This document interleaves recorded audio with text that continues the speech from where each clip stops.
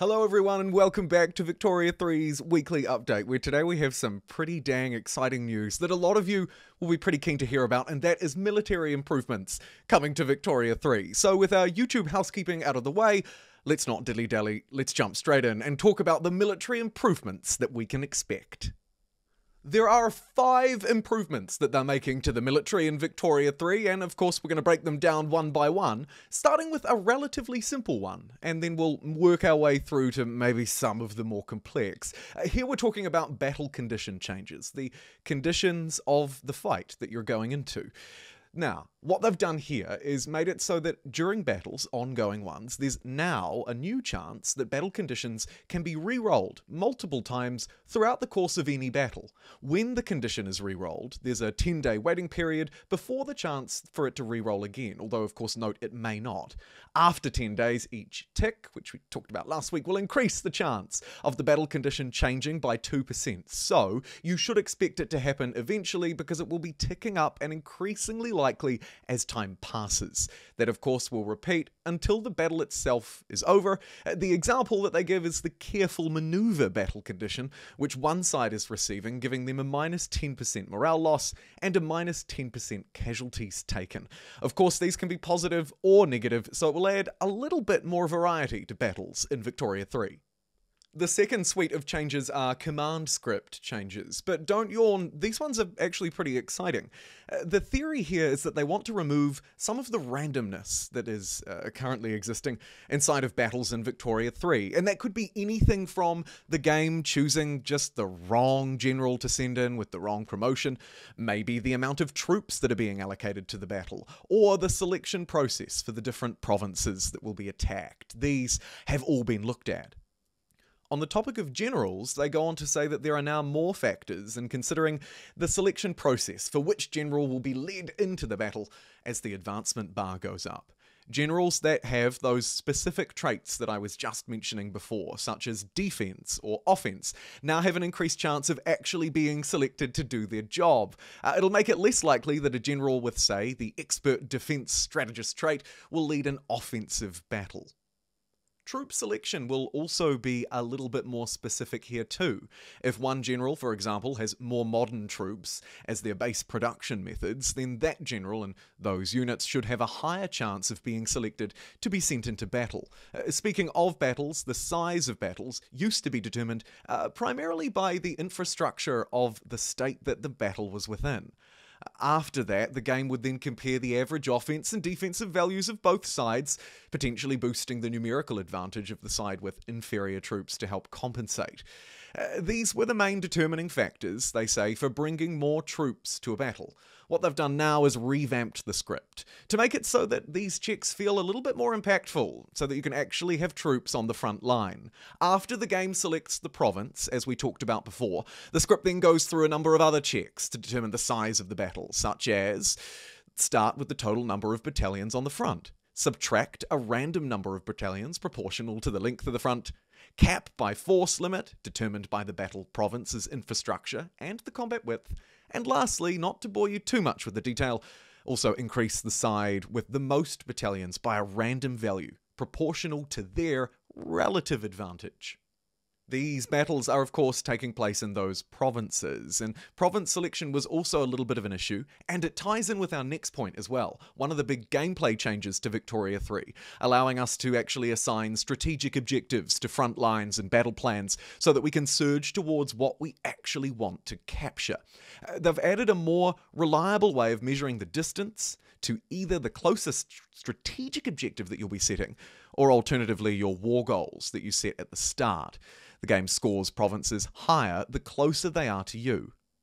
Now that all makes a lot of sense to me, although, granted, talking about the script, we did get into the details, so let's take a quick break. And today's quick break is an announcement of an announcement live stream. Paradox on March 6th at 6 PM CET are hosting a live stream where they'll be revealing 3 new games as well as expansions and updates to their existing wonderful library of strategy, grand strategy, and simulation games. I'll be sure to provide some coverage on it if there are some spicy updates. And now let's get back to the video with our strategic objectives. And as I mentioned earlier, these are the big sort of changes that you'll feel in the gameplay. Although our 5th point should also bring through a lot of quality of life improvements to the military, but more on that in a little bit. Of course, we have talked about the strategic objectives before. As they mention in the dev diary, they've hinted at it a little bit already. Strategic objectives are, of course, a way for us to actually control the direction in which a front advances, right? Right-click, send the arrow over that way, and hopefully blitzkrieg towards your target. We can now, of course, target a state per theatre for generals to attack towards. So we have a bit more flexibility with it now, and they did hint in a previous developer diary that they would like to see a bit more flexibility, more options, more strategic objectives, and a bit more control for us, and maybe this is that coming through.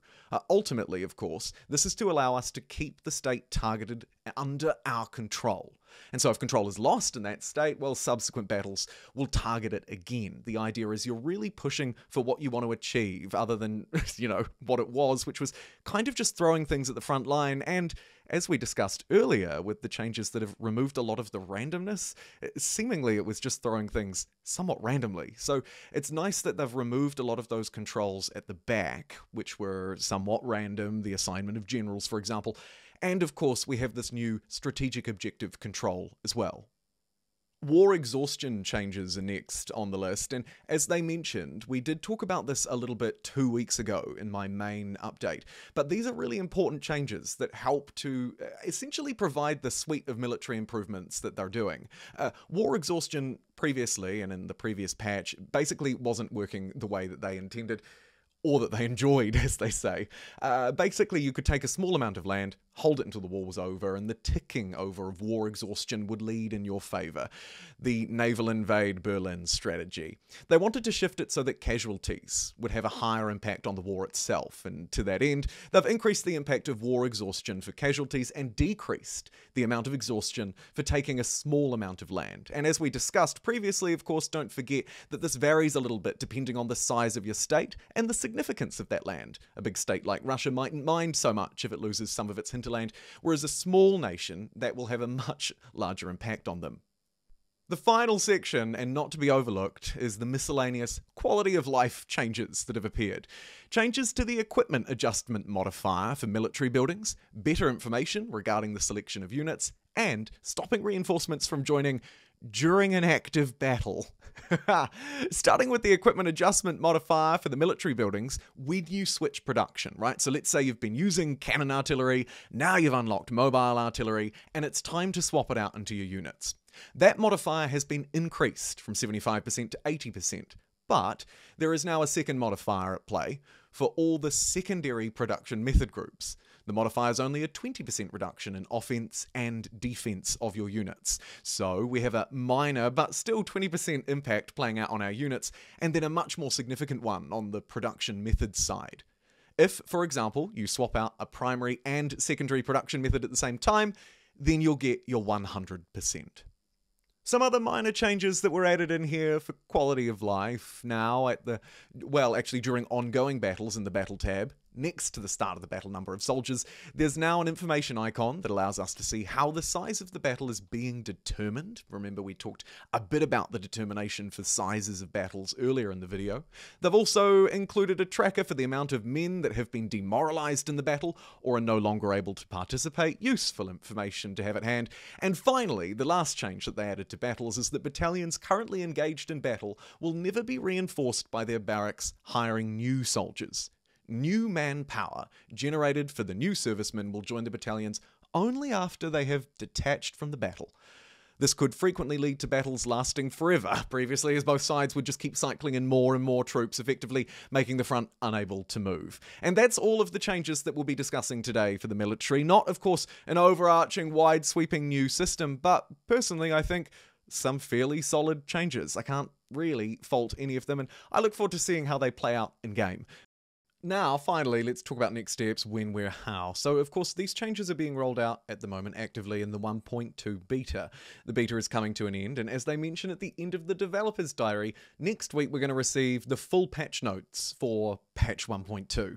The thing that we've been discussing now for 3 weeks on the channel, and frankly, honestly, I'm fairly stoked with it.